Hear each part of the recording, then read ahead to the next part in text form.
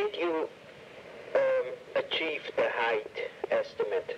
Well, I did a direct match with the piece of calibration film where a person of 6'5.5" stature was walking, and so the direct superposition of the tracings gives me I think it's a fairly reliable estimate of a stature of Sasquatch within an inch of 6'5".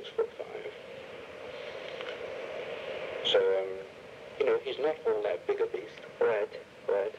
Did you, somebody in Russia said, in this institute where they make artificial limbs, they said what we can see is not only something big and bulky, but they said something heavy. Yes. Did you get a feeling of weight there? There's a lot of weight on the shoulders. Not so much just bulk, but weight. You know, like, well, especially the swinging of the arm. A heavy movement. This is heavy. I mean, I think, at a guess, 140 kilograms, that's what's that? 280, 300 pounds. Yes, I mean, that's my sort of guess, which is heavy for a human. But all in proportion. You see, the hips are about the right height, the same proportions to standing height as you get in a human. And although Sasquatch has large, heavy shoulders, he also has stout legs. He's not out of proportion, really. A really big man, a man who goes in for muscle building and so on, could have a build like that. You only got to add hair and you get a muscle man looking rather like Sasquatch, except for the neck. Sasquatch, except for the neck.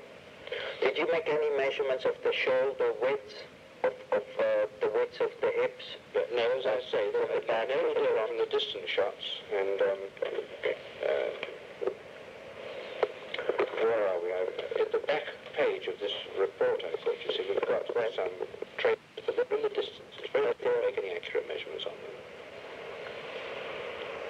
Since there is hair over the shoulders and hair over the buttocks and so on,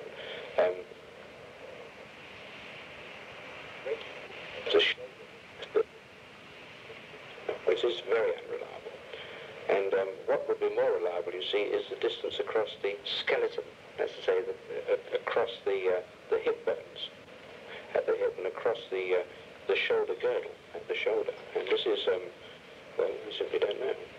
Did you, looking at the film, one of my arguments was, if this thing was as wide in shoulders as we thought it was,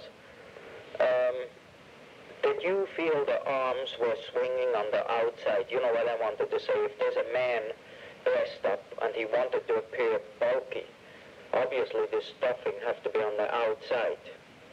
And my feeling was the shoulders are swinging out, you know, on the outside. Yes, you mean... Let's say you take an ordinary man with 22-inch shoulders, and he's dressed up, and he wants to appear maybe 34 or 36-inch wide. Obviously, the stuffing has to be on the outside of his bones. Sasquatch doesn't look like that. The arm looks as if it belongs to the trunk. It isn't, I think the arm, not the forearm, but the arm would have had to be much thicker in Sasquatch if it was to be faked by a person with narrow shoulders. However, a 6'5" man can have broad shoulders, and you know, Did you make any measurements on the shoulders compared with the Jim McLaren film? No, I decided the accuracy was too low to do it.